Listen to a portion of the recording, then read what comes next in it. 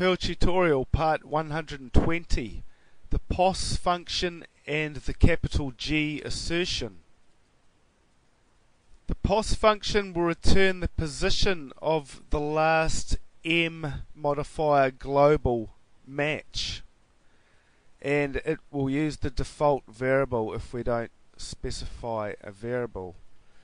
So let's create a string. Monday to Friday.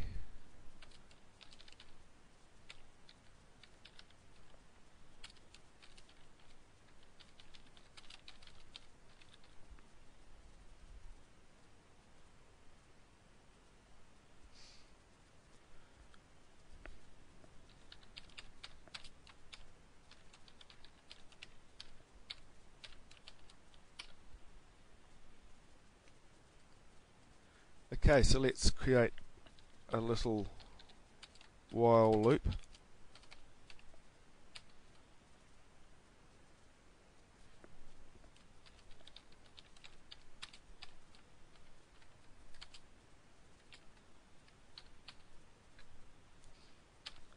Okay, so this will work with the M modifier that is global. So let's search for capital T's in our string. There's two of them.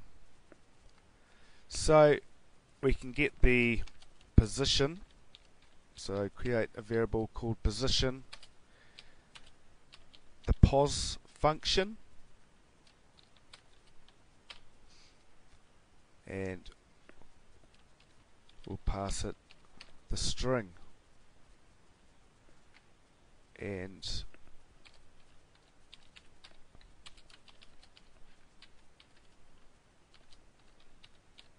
let's print the position. So let's run this. And this prints out the position of our two capital T's. So 1, 2, 3, 4, 5, 6, 7, position 8 is the capital T, 9, 10, 11, 12, 13, 14, 15, 16, 17, 18, 19, 20, 21, 22, 23, 24, 25, 26 is the position of our second capital T. Okay, so let's print out the positions of all capital letters.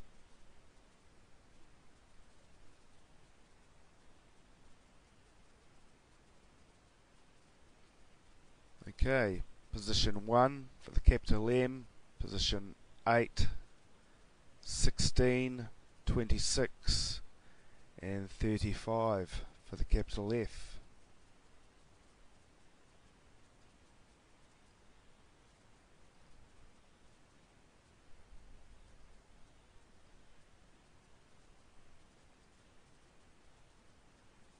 And we could print out the position of white space,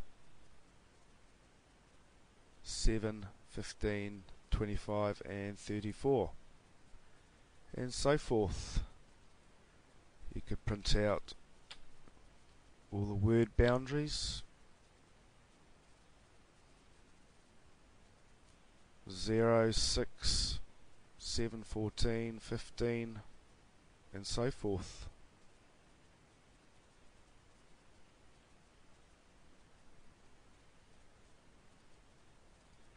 Okay, now on to our capital G assertion, which will start a pattern match at the location where the last global pattern matched stopped.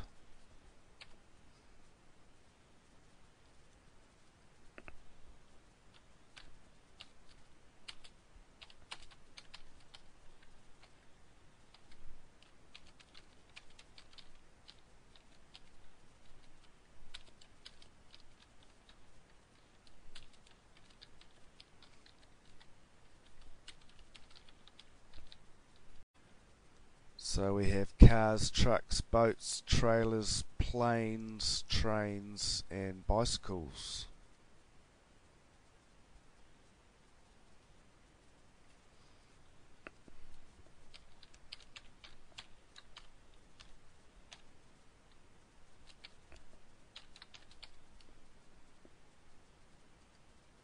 So let's search for our capital T's again, and obviously we're using the default variable. So we can just say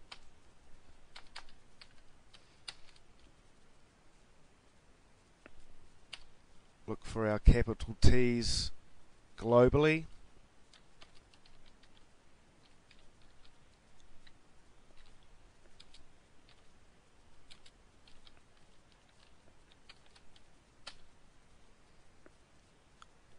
Get our position, which is the default variable by default.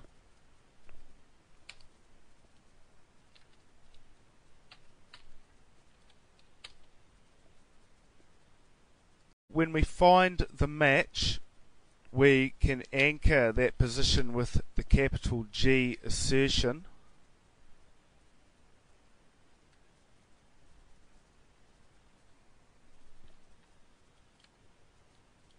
And match the rest of the string with any character 0 or more times.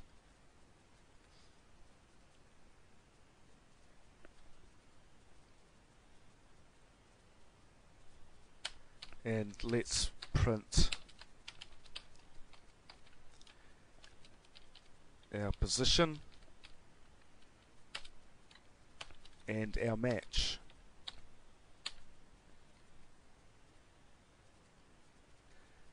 So our match will be our string where the match was found from that point on. So let's run this.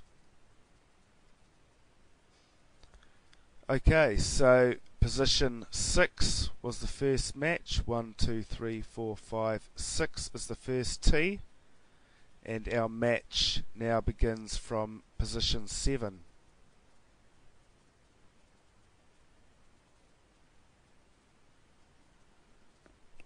Okay, so now let's make our default variable equal to our match and copy this and paste it underneath here, and let's do the same thing again from where we left off.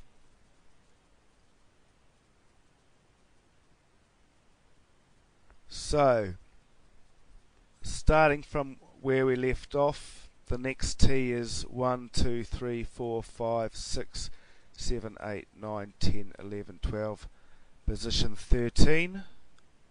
So we get position 13, and then we start again from position 14. So now let's copy these 5 lines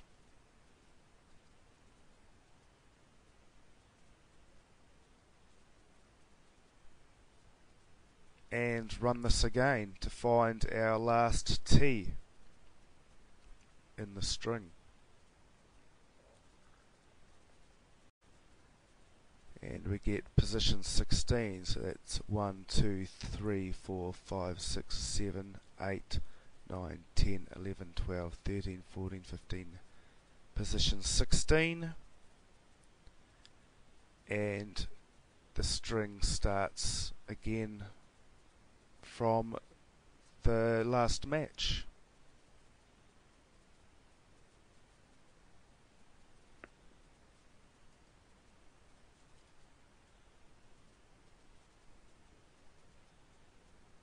Okay, so that's the pos function and the capital G assertion.